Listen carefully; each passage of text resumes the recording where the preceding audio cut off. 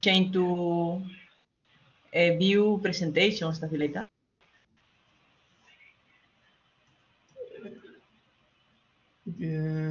Sorry, I didn't get Rocio. Can you see my PowerPoint or not? Yes, I can see it. Yeah, I can see it. And now it's perfect. Now. Okay, thank you. So in the last class, we talked about applying topological data analysis to graphs, specifically to blockchain graphs, to Ethereum token networks, and to the Bitcoin graph. Today, I'm going to share you an article that we published at NeurIPS 2022 about applying persistent homology to any type of graph, the graphs that we typically use in graph neural networks. These are biological data sets, molecular data sets, and these are graph classification data sets. I will go into detail, but this is the first time I'm showing you an application of TDA on ordinary graphs, let's say social networks and so on. Today I have two things. First, I will show you this application, and then I will talk about a topological approach that we had for the Bitcoin address embeddings. So in that work, we don't use persistent homology. However, we look at the topology of the network. That is interesting because even if you don't use persistent homology, let's say, you can still use ideas from topological data analysis in your own work. For example, we talked about higher order graphs. What this means is that instead of nodes and edges, now we have nodes, edges, and then we have other structures that look like nodes, for example, 2 simplexes, 3 simplexes, and so on. So these are higher order studies of graphs. Then we also have a filtration. The idea of filtration is also interesting. So you define a distance threshold, and then based on this distance threshold, you change the threshold, and more of the graph appears. So these are interesting ideas from topology that you can use in other fields. It doesn't have to be persistent homology. You don't have to look at k-dimensional holes. You can look at other things. For example, you can do ordinary graph analysis. You can do motif counting and so on. So that is important. Now, here is the paper that I will present in the first part. And the main idea of this paper is this. Persistent homology is very costly. Can we find a way to apply persistent homology on very large graphs? So this is a continuation, actually, because this is a figure from a slide that I showed on Wednesday. And here in the figure, you are seeing an Ethereum token network for just one day. So when we were working on applying persistent homology to these Ethereum token networks, what I realized is that in this case, most of the network is so sparse, there is no community structure. We could basically eliminate some of the edges and nodes, and we will still have the same persistent homology summaries. For example, consider this edge here that connects, let's say, A and B. Okay? If I am looking at 2-dimensional, 3-dimensional, and so on holes in the system, in this graph, remember what was a 2-dimensional hole? A 2-dimensional hole was basically a loop in the graph. So, for example, if you have vertices like this, if there is a hole in them, this is a 1-dimensional hole. If you think about it, this edge between A and B, these nodes here, so this edge is never going to contribute to a 1-dimensional hole, right? This is kind of a bridge edge. If you just delete this edge, it does not change anything. Similarly, consider this edge between, for example, C and D. Okay, if you are looking at 1-dimensional loops, you can just delete this node here, because this node is never going to be a part of a 2-dimensional hole or 3-dimensional hole or anything. So this node will never participate in a loop because it has just degree 1. So if it had other neighbors like this, then there could be a loop here. But in this case, there is just one edge. So if we delete this, what we do is we get the same persistent homology results, but much faster. So the idea came from this work. Now, What is the complexity of persistent homology? Persistent homology is a good thing, but it is prohibitively computationally costly. So for this reason, most of the persistent homology studies are limited to small graphs with a few thousand vertices at most. And what is the complexity? The complexity of persistent homology is the number of simplices cubed. So this n here is the number of simplices, and the simplices can be, for example, 0 simplices, 1 simplices, 2 simplices. So what this means is that if you are looking, for example, k equal to 2-dimensional holes, this is costlier than looking at 1-dimensional holes. So if you increase the persistent homology dimension, the costs become higher and higher. For this reason, most of the time we look at 0, 1, and 2-dimensional holes in graphs. Because if you go to 3 and 4, it is too costly. And most of the time, these holes don't exist anyway. So even if you search, you don't find anything. In theory, this k could go very large. For example, you can make it 100 or something. But we don't go because doing this creates too many simplices. Because remember, in the simplices, for example, if you have nodes like this, for example, they are creating a triangle and so on. So with a bigger threshold, you get more and more simplices because the graph gets more and more connected. So more edges appear, more triangles appear, and so on. So the costs become prohibitively high. For this reason, computation is limited to small graphs. And I say small, but actually, if you think about it, I will show you the data sets. These are the data sets that graph neural networks use. So we are not using smaller data sets than graph neural networks. But the graph neural networks also work on very small graphs. If you look at, for example, graph classification data sets, I think the biggest data set that people commonly use has around 500 vertices, or 5,000 vertices. So this is small. In computer science, usually I come from the graph mining era of 2010s. We were working with, for example, 100,000 vertex graphs, and the reviewers were saying that they are too small. So 5,000 is almost nothing, right? So our approach is that we introduce 2 new algorithms, which reduce the cost of computing persistence diagrams for large real-world networks. The first one is Coral TDA, and the second one is Cuneyt. Now, to refresh our memory, let me discuss filtration again. Persistent homology in a network setting requires using a power filtration or using different complexes. For example, these Viatori strips, Czech complexes, we use them to construct the filtration for a given filtering function.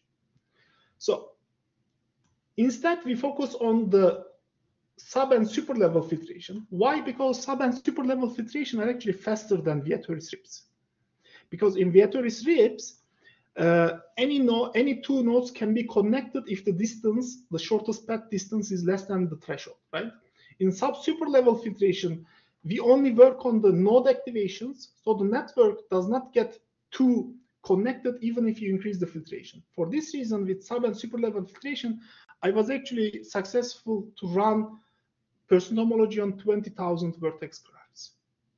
Okay, so another important thing about sub-super level filtration is that we can inject domain information into the process. Remember, we had nodes, and then we had node activation values, and these node activation values could come from the domain. For example, if they are elements, we could use their atomic weights. This is very important to bring in the domain information. Our results can be generalized to the persistent homology defined with a filtering function for different complexes. So I will show you that Coral TDA can work with any kind of filtering function, any kind of complex, for example. Now, Coral TDA uses this idea that I'm showing with the figure on the right. If you take this graph or the network, there are 10 vertices. This first vertex here is not connected to the graph. So let's say it is disconnected. But all the others create a single connected component. And on this connected component, when you look at this loop here between 4, 9, 8, and 6, this one here, it appears on the second core and the third core vertices. So the idea is that the vertex tree vertex 5 and vertex 7 cannot create a one-dimensional hole because they just have 1 degree. So they are not connected to any other node this way to create a hole here. By definition, these 1 degree vertices do not contribute to 2-dimensional holes, 3-dimensional holes, nothing. So the idea is this. If we have this inside, we can use something called a core decomposition, specifically K-core decomposition. This is a very simple algorithm. This says that start with a graph, delete all the vertices that have less than degree, for example, 1.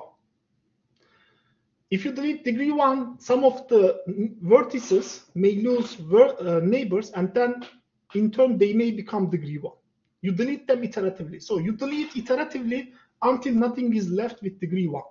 For example, if another node here connected to 7, let's say that is 12, in the first iteration, I would delete 12 because 12 has degree 1. But I wouldn't delete 7 because 7 has degree 2. Then in the next iteration, I see that 7 now has degree 1. So I will delete 7 and then so on. But I cannot delete 6 because even if I delete 7 and 12, 6 will still have two neighbors. This is the idea of core decomposition. It gives a nice hierarchical ordering of your graph.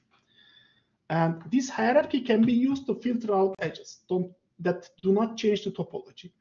In general, we say that the k+1 core of a graph is enough to compute the kth persistence diagram of the graph.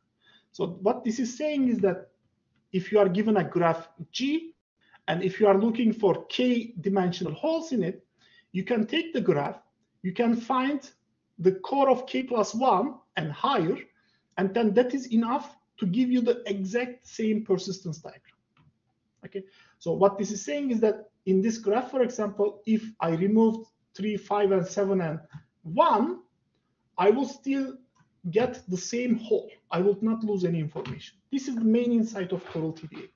And it is quite useful because it can reduce the graph size a lot. We can delete all these unnecessary vertices to find 1 loops. And then we can delete the 2 core to find, for example, 2-dimensional holes. And then we can delete the 3 core and below to find, for example, 3-dimensional holes, and so on. This is quite useful. Now, the second idea is called Cuneyt. In Cuneyt, we use something called domination. In algebraic topology, there is a concept called homophily that is a very effective tool, homotopy, sorry, is a very effective tool to compute topological invariance like homology. If 2 spaces are homotopy equivalent, then their topological invariance are the same. By here, the invariance, we mean that they will have the same persistence diagram. Okay, so to be able to do this, we first need to find which vertices dominate which other vertices. For this reason, we first define the neighborhood of a vertex as the neighbors of that node plus the node itself.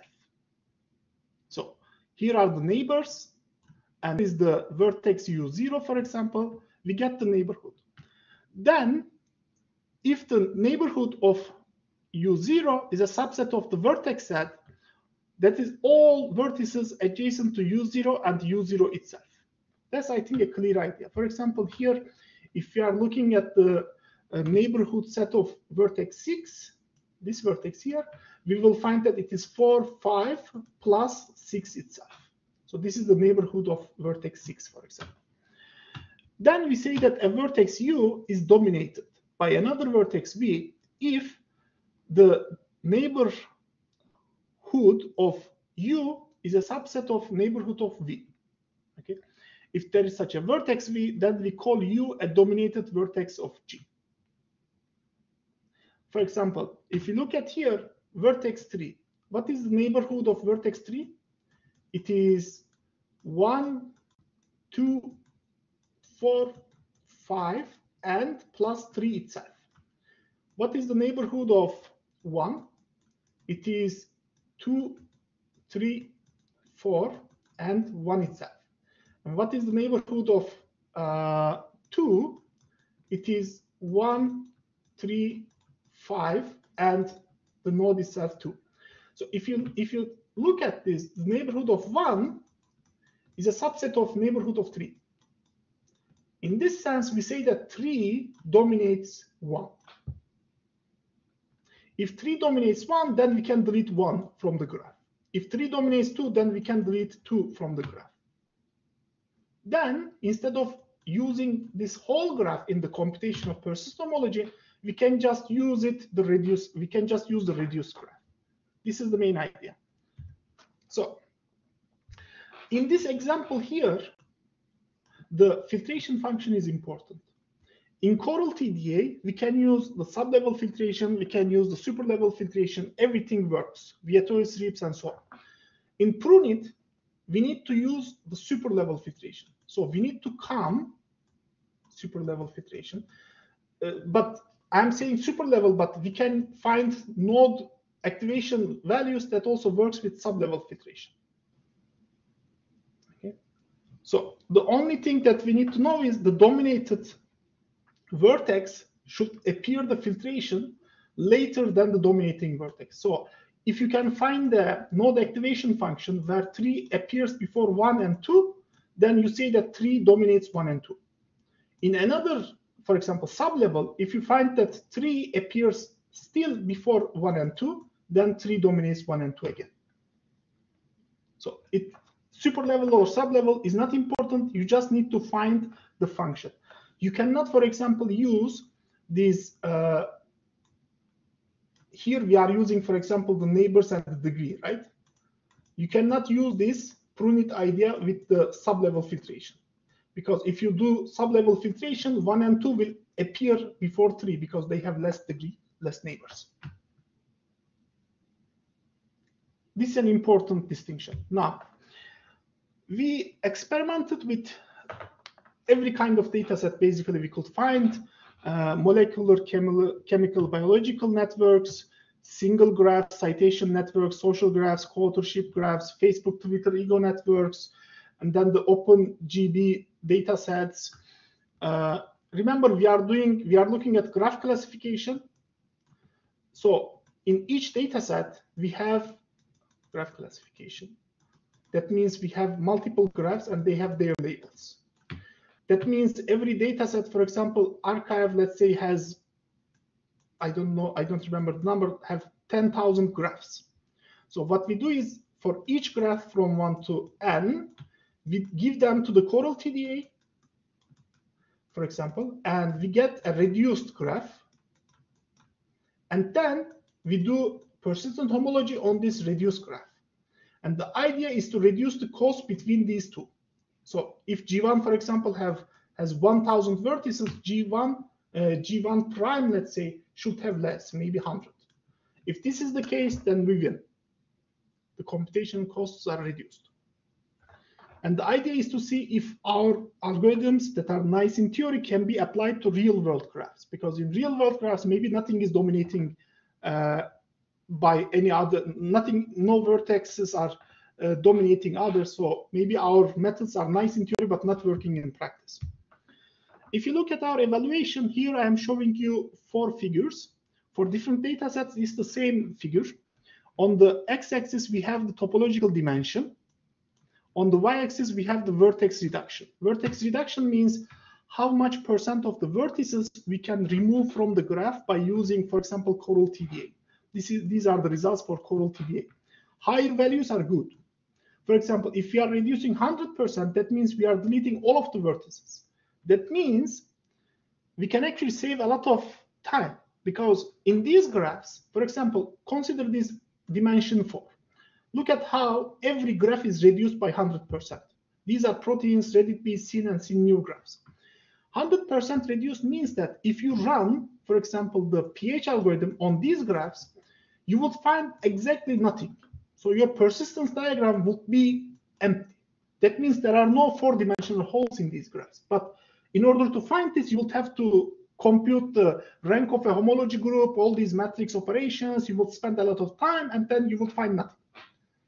With this reduction, we can kind of say, here are the values, and don't even try to run persistent homology because there is nothing in them. And the good thing is that core decomposition is a very fast algorithm. Compared to the ON cube complexity of persistent homology, the core decomposition algorithm is very fast. So I also have the time experiments, but I will not show them here. It takes a few seconds, even on the largest data set, to find the core decomposition and apply the, for example, core TDA.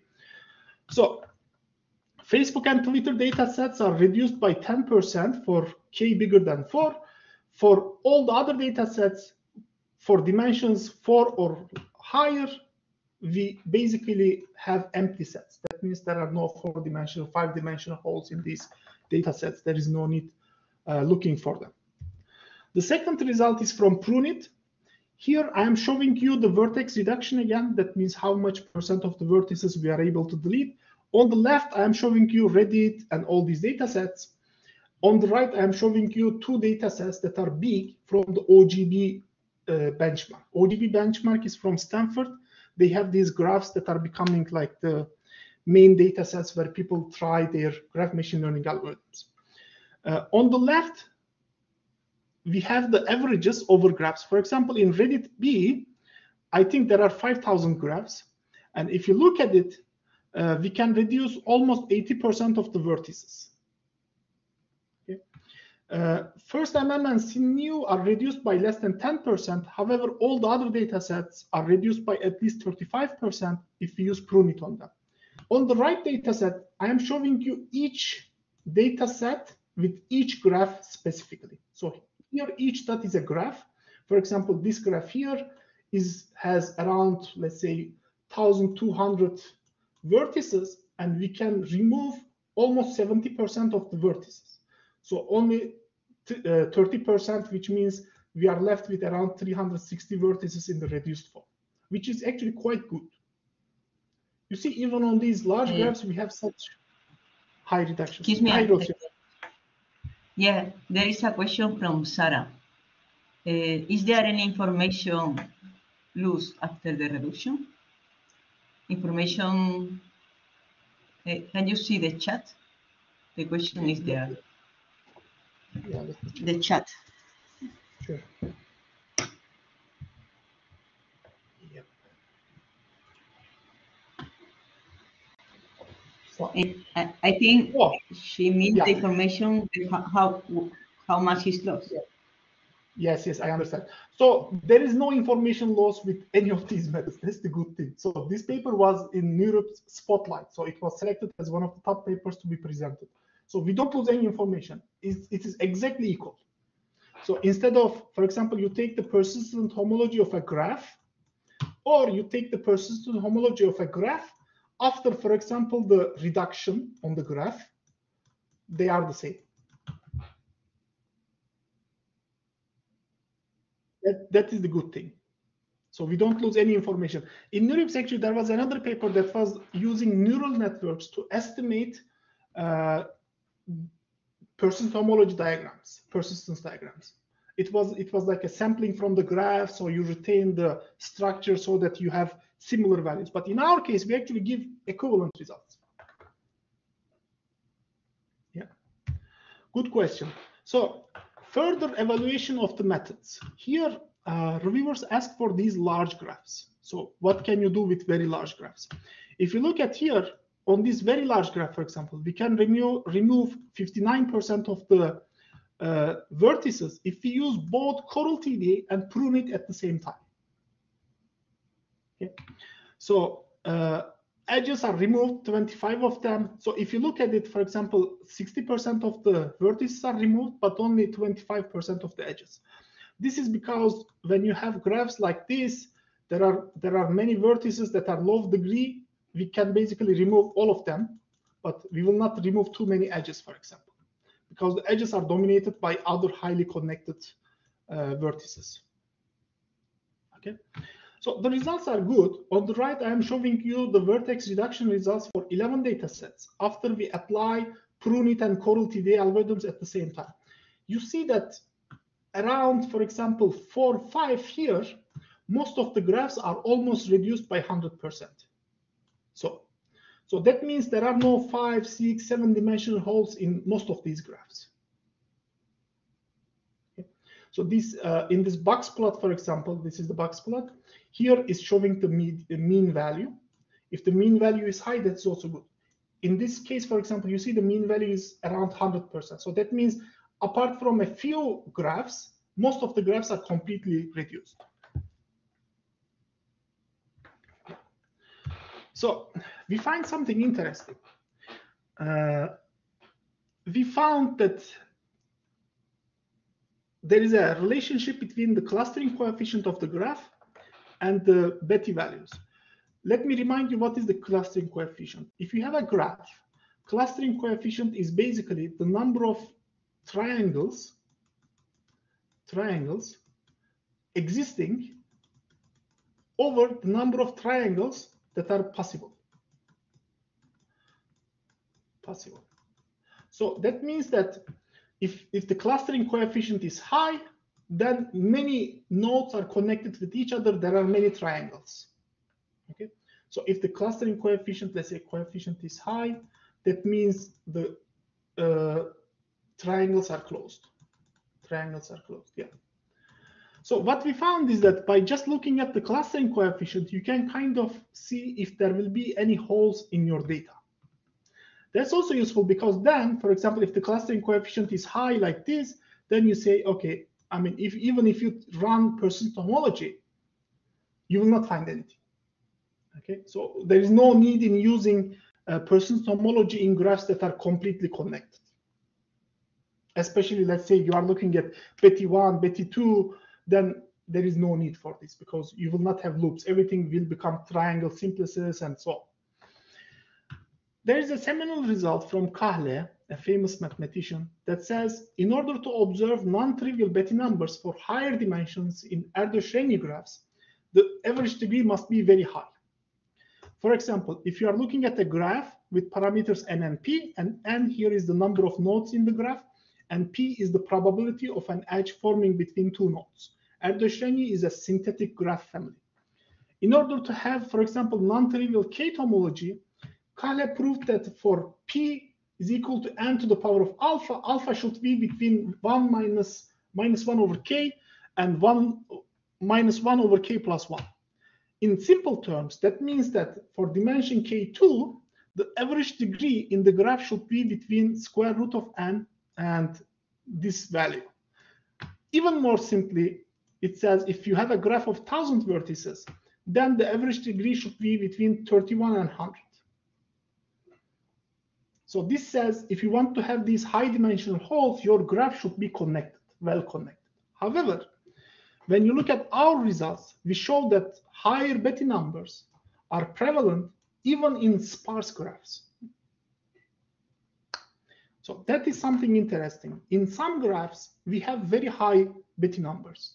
And before us, actually, we could not compute them because it was too costly. Now we can compute them with Coral TDA and Cuneyt. So this is our contribution to scaling TDA to very large graphs. And I hope that this line of research will continue because reduction algorithms is a thing. If you look at, for example, the survey by Hazal, there is a section, the survey paper is from 2018. They talk about reduction methods. And Coral TDA and Cuneyt are very good reduction methods. Excuse me, could you put the reference in the chat or something to look up for the reference that you just mentioned? Yes, sure. So actually, Rocio, what we will do is we are going to prepare a markdown for these slides. We will also put the R and Python code for students to run on graphs. And I will share that work with you, let's say, in 2 weeks or something. But for Hazal, I can do it. Okay, the other people can send me an email to my address, is in the chat. So if you want the material that Cuneyt is going to share with me, okay? Okay, thank you. But let me find the survey from Hazal now, because it may be useful. It's from 2018.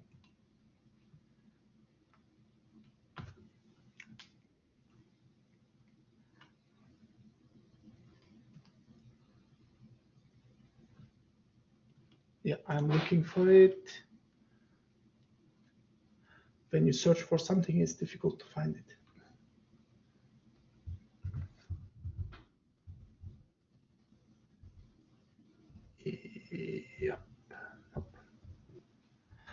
I will send it to you. Sorry, I cannot find it right now on Hazal School. Yeah, don't worry. It's because I'm very interested in this. And I take advantage, and there is a question from Nabil. Why is alpha between -1 divided by k and -1 divided by k plus 1? I think this is a question for Kahle. I will give you the reference. You can read the original paper. He proves that these are the two bounds. Okay. I will share with you. No worries. Yeah, I will share with you. Good. What else? Yeah, I will continue. There is also Nabil's question that you emailed to me about application of TDA to large graphs. I think, Nabil, if you can email me your question in detail, I can give you a better answer. You can find my email address if you search my name online. It's very easy on my website.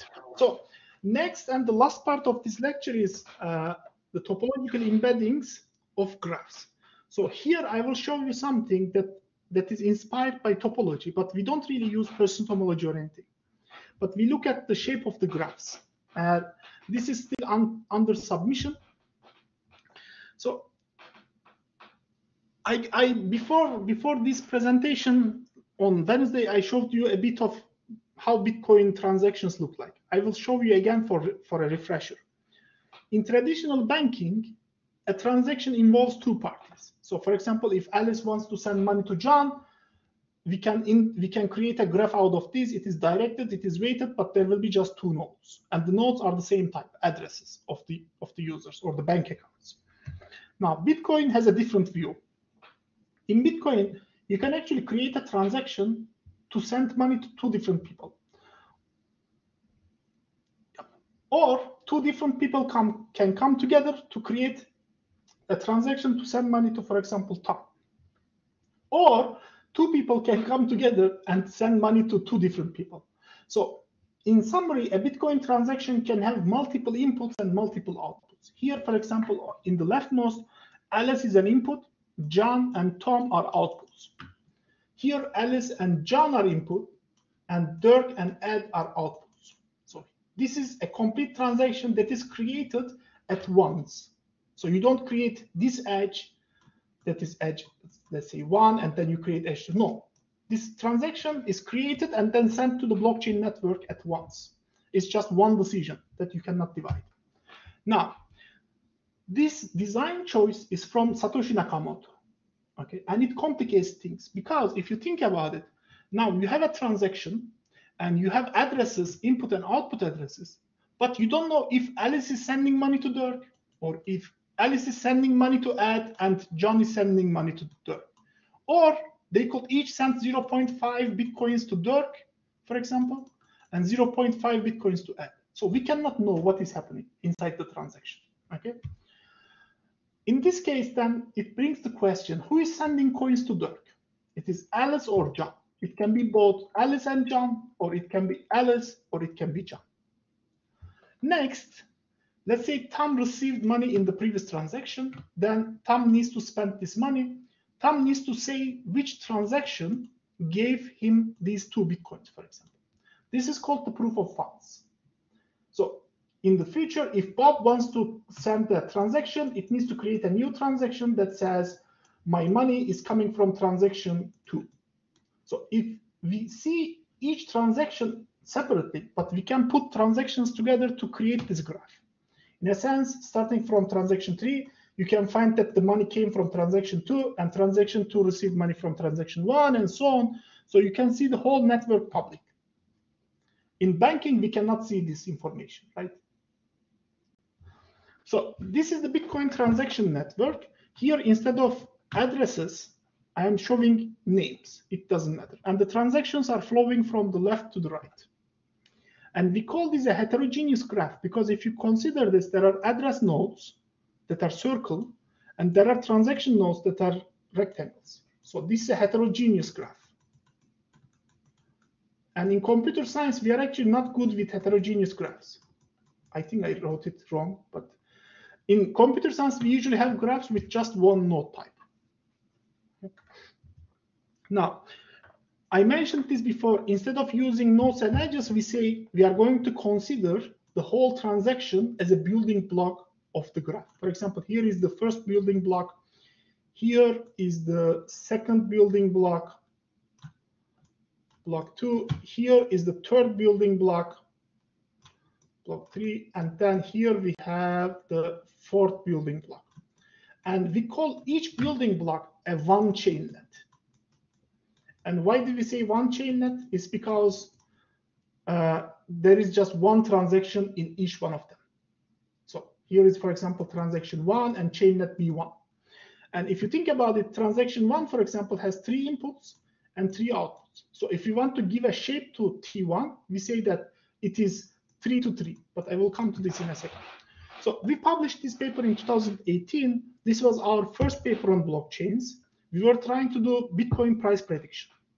And it has become quite a successful paper because if you think about it, we define a data structure for blockchain graphs, for Bitcoin graphs. Now, I also showed this, but refreshing is good. So transaction 1 has type 3 to 3, transaction 2 has type 2 to 3, transaction 3 has type 2 to 2, and transaction 4 again has type 2 to 2. If you think about it, transaction 3 and transaction 4 have the same shapes. And we believe that shapes are important because why we believe in this? If there is a transaction that is just sending money to one other address, that means this is basically a selling transaction. If you have a transaction with thousands of input addresses and just one output address, that means someone is buying Bitcoins from many other people in the same transaction. So this is an investment transaction. So shapes are important. They can tell us the reason behind the transaction. Yeah. For a given time granularity, for example, 24 hours, we can take snapshots of the Bitcoin graph and we can store chain net counts in an n by n matrix. So what happens here is that we, for example, take transaction 1. Transaction 1 has input 3, output 3. And input 3 is here, the output 3 is here, so transaction 1 goes into this cell. Transaction 2 has 2 inputs and 3 outputs. It is 2 inputs and 3 outputs again, so the transaction 2 is recorded here. And transaction 3 and 4 are recorded in the 2 and 2 cell. So if we count them, we will find that, for example, the matrix has value 2 for input 2 and output 2, this cell. For all the other cells, we need to insert 0. That is one disadvantage. So here I am showing the percentages of all Bitcoin chain nets on the Bitcoin transaction network. And I am showing the matrix just for 6 by 6. If you look at this value, that says 57% of all Bitcoin transactions have 1 input and 2 outputs. That is because that means this is the most common ordinary transaction. These transactions here, for example, they have many inputs and many outputs, so they are more likely to be, for example, transfer transactions and so on. So this matrix is important. Yeah. One interesting thing that we found is that if you look at Bitcoin, we computed this matrix for Bitcoin, and then we computed it for another blockchain, Litecoin, and we found the same values with only differences in the third decimal spaces. So it was like 57.04 for the Litecoin as well. So that means blockchains are actually ruled by similar dynamics. I find it fascinating that 2 different blockchains with completely different people have the same behavior over time. Yeah. We use chain nets in price prediction, volatility and risk analysis, address type classification, but recently we found a more interesting use. Now consider this toy transaction network. There are 2 transactions. This actually is how a ransomware payment works on the Bitcoin blockchain. A ransomware is a kind of malware that locks your computer and asks for Bitcoins to release your data. And hackers can basically infect your computer and demand ransom. And here is what happens. Ransomware tells you an address, A0, as we show a black address here. That is the hacker's address, and says, send me 2 Bitcoins at address A0. Okay. And then the victims create a transaction T1 where they buy bitcoins from an exchange. And because this amount is usually big, 2 bitcoins, the exchange takes small amounts, for example, 0.2 bitcoin, 0.2 bitcoin, and so on, 0.1 bitcoin, and uses multiple input addresses in that transaction T1. And then the output is just one address. This money here now belongs to the victim at address A1. Then, after some time, A1 creates a transaction to send money to the hacker's address.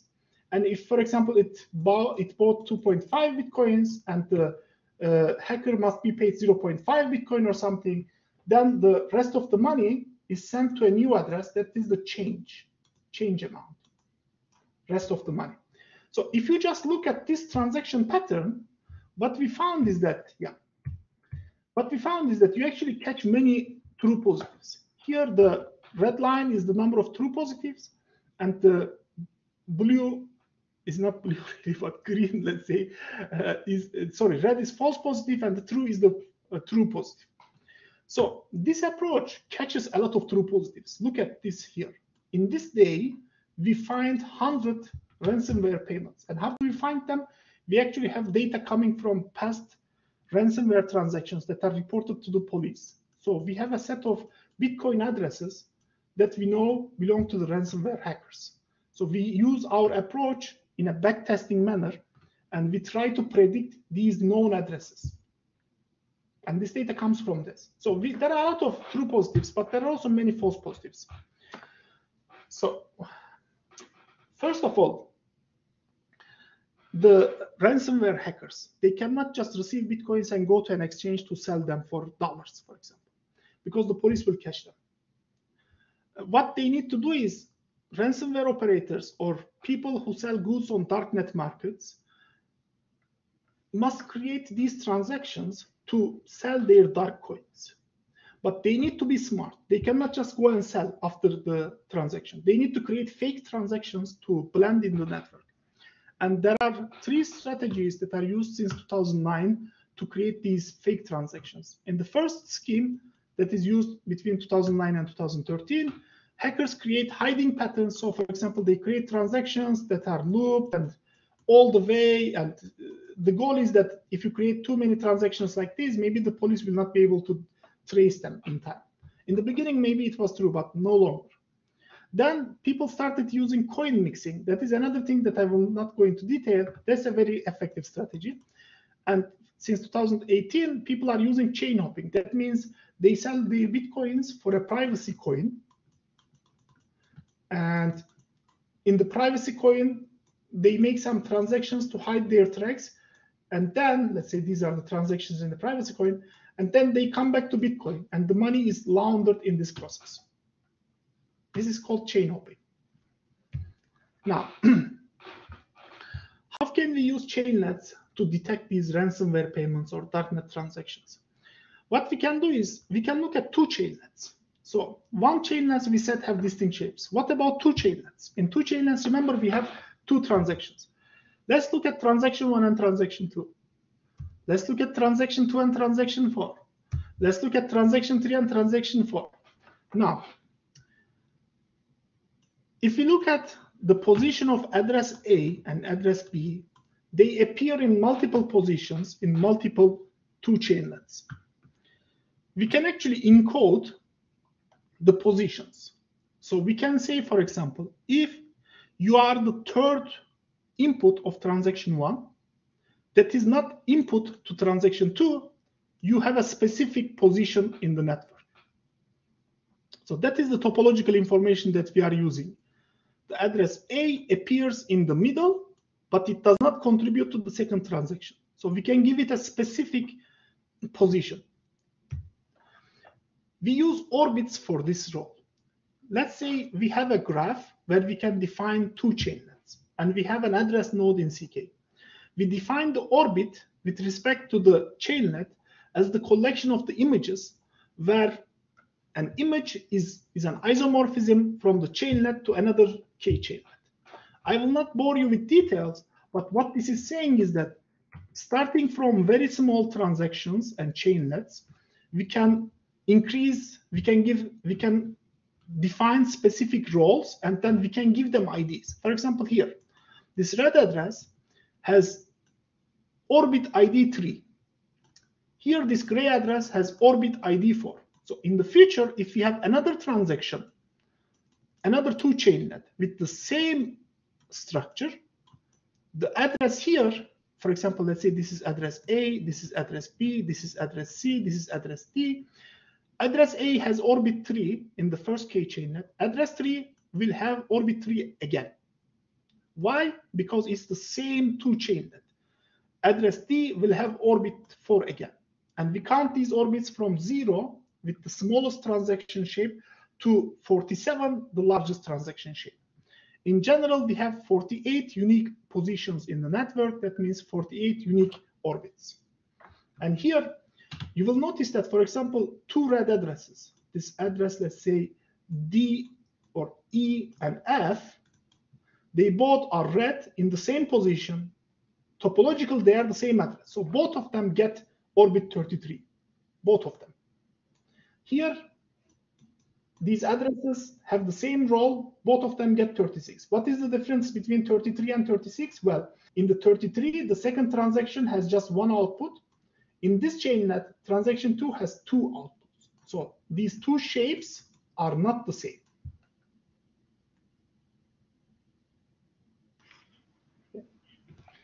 Any questions from here?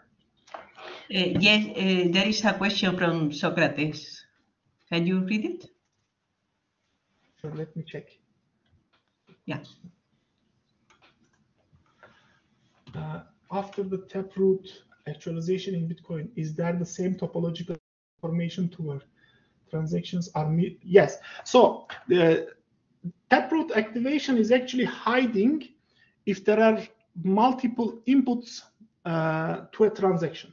However, Socrates, the taproot utilization is very, very low. So the Bitcoin people implemented taproot in 2019 or something like this, and people are just not using it. It's if they use it, yes, but they are not using it. So we could not work with taproot data, taproot addresses, let's say, but people are not using them that much. So it's not a concern.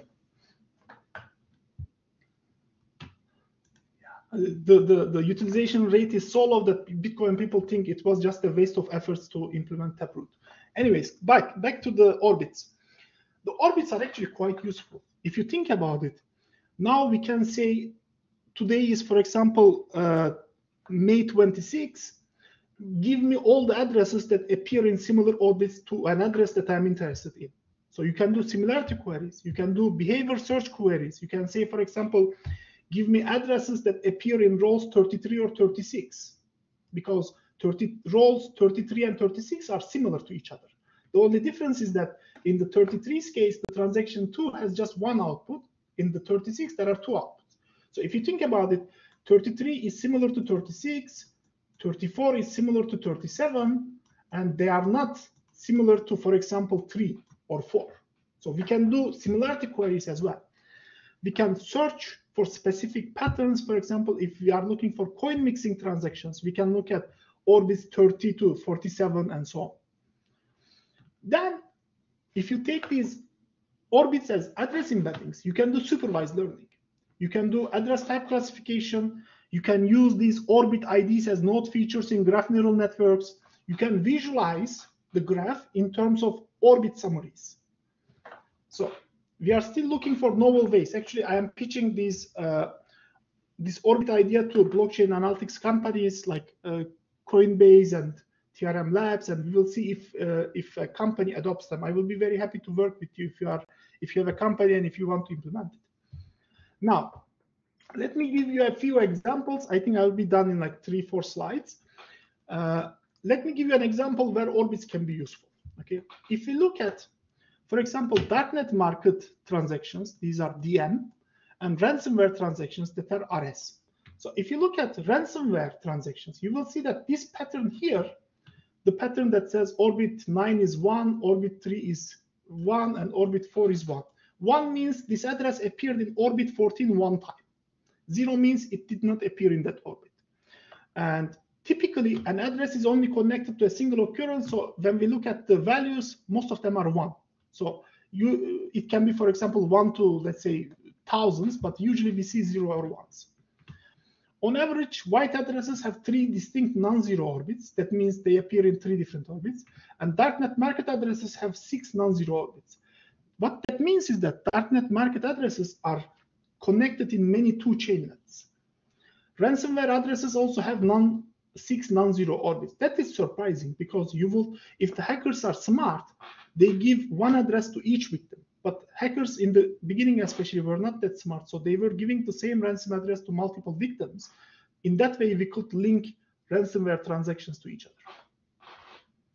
other. 6.7 here, this percentage means that 6.7% of all ransomware addresses have this specific pattern. Yeah, and this specific pattern is shown with these 3 2 chainlets. So each one, this one is, for example, a 1 2 chainlet. This one is another 2 chainlet, and sorry, this one another 2 chainlet, and this one is another 2 chainlet. So typical ransomware address looks like this. It receives money from 2, 3 addresses, and then spends them in just 1 output. You see, it spends them in transaction form. That is useful. Now you can go and search the network for this specific behavior. So an identical orbit search actually reveals an interesting result. Here, instead of 0, 1, or values, I am showing tick marks. Tick marks means, for example, the address has orbit 8. It can be 1 or it can be 1,000. We don't care. It is bigger than 0. The missing values, the blank values, means 0. So these, for example, would be 0. And the interesting result is that in 95.9% of the addresses with the first pattern, we identify them as ransomware addresses. There is this white address here that we believe is also for example, ransomware address that is not known by anybody. So you can do this type of analysis. For example, here you find 81 of them are ransomware addresses or darknet market addresses, and then these white addresses, 21 of them, now are automatically very suspicious. If you are the police, maybe you go look at these 21 addresses specifically because they co-appear with darknet market and ransomware addresses. Okay. Yeah. So furthermore, I showed you like descriptive statistics. Furthermore, we actually use these address orbits in a supervised learning setting for address type classification. In this problem, we are given the Bitcoin transaction network. We have some past data, some past labels, but they are very missing. They are very few. And the network contains around 600,000 addresses per day over 10 years. 600,000 addresses over 10 years. So a lot of data. This is why graph neural networks are not really used in these settings, because they cannot handle such big things. But orbits can do, because with orbits, we can process an entire day's data in 10 minutes.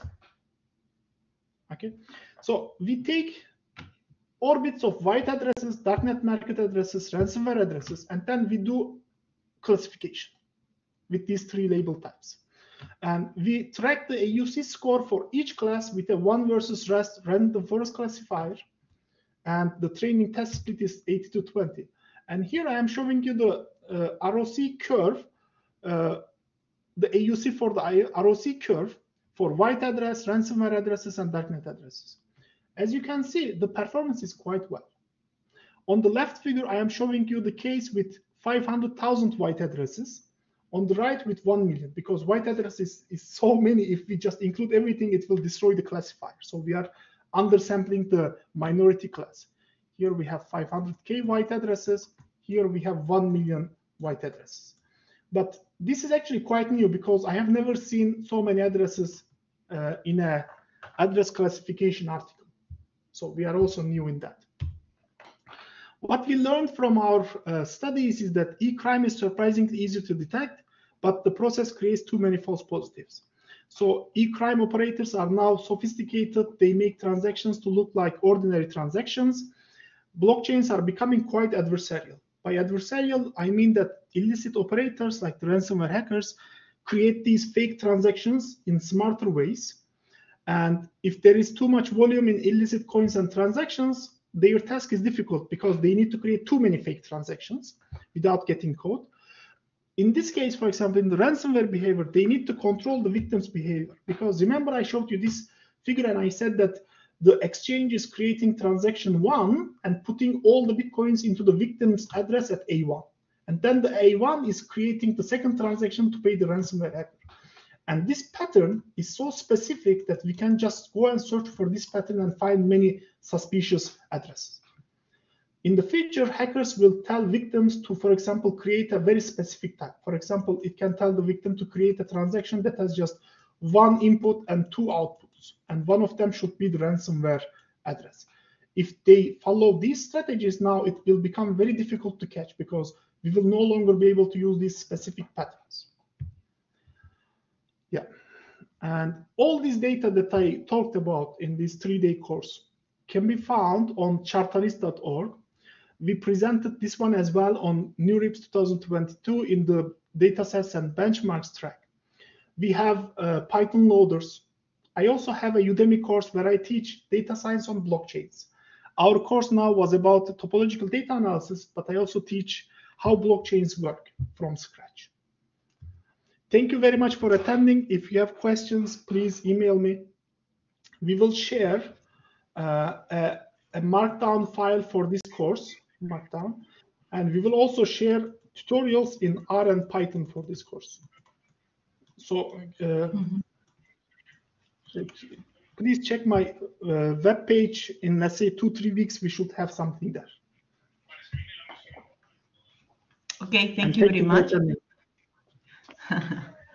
So, do you have any question?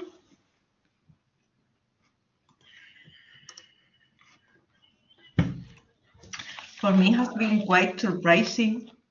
For me, it has been quite surprising that in the big data, like YouTube or the big graphs, there is not many high-dimensional holes.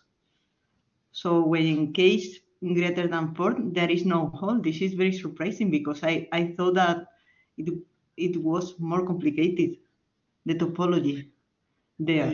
Yes, we actually found holes almost only in Facebook and Twitter ego networks for these high dimensions. So in social networks, when people do not become friends because they hate each other, so this creates high dimensional holes. Only in social networks we saw this behavior. And in Dietrich filtration, when you have a point cloud, did you try to compute in a very large point cloud persistent homology, and did you try your method? And this work, or? We did not in the point cloud, no, because let me tell you one thing about the point clouds. I think that is an insight that I would like to also talk about. Now, if you think about it, a point cloud is data like this, right? So you increase a threshold that is a closed ball around data, and then you get some intersections of closed balls. And based on these intersections, you create edges between data points. So in a sense, the first data point can be connected to any other data point. We don't know. In sub-level, super-level filtration, we have a graph. And if the graph is like this, we know that, for example, there is no edge between 1 and 3. So we can use this information to actually reduce the computational costs. I have not been able to do that yet, but that is an insight. Because in graph, we have edges to guide us. In data point cloud, anything can be connected. In graph, we have edges. We need to focus on edges. If there is no edge between 1 and 3, don't try to check the distance between 1 and 3 and so on. Yeah. Okay, Luciano has a question, but maybe you can say loud, Luciano, because I put you as presenter. Okay.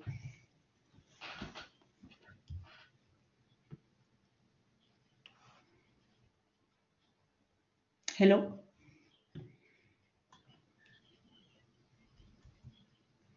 Hello, can you hear me? Hello. Hello. Yeah, we hear you. Hello. Okay. Well, I was asking myself if there are another topological information that are not persistent homology or the orbits that are also source of some information about the data. I have not talked about TDA mapper. There is a method called TDA mapper that is more scalable than persistent homology.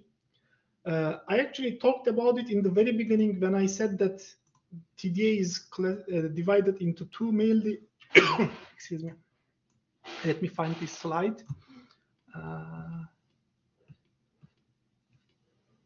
Here, TDA mapper. You can look at TDA mapper to find, for example, in a recent graph neural network work, what we do is that we put the graph into TDA mapper, and TDA mapper gives us these clusters. So in this figure, each vertex is a cluster itself. It's a collection of data points, not just one graph, but multiple graphs.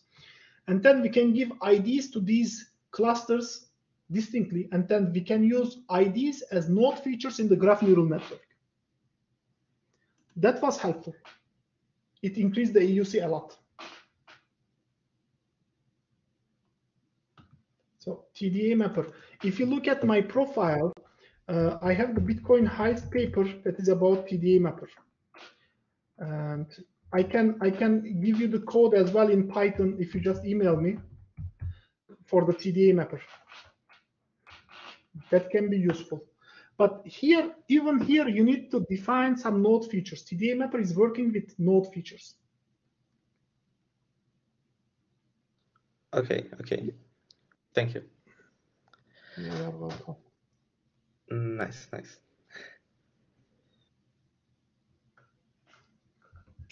Okay, thank you. So any other question?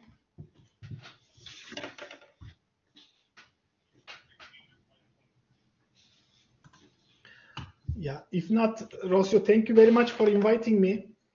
Okay, thank you to you. So we will keep in contact. Yes, I hope you send me the. I always wanted to teach Yes. this, but did not have the time and the courage to prepare the slides and so on. So thank you again for the invitation. Thank you. So bye. Thank you. Bye. Bye.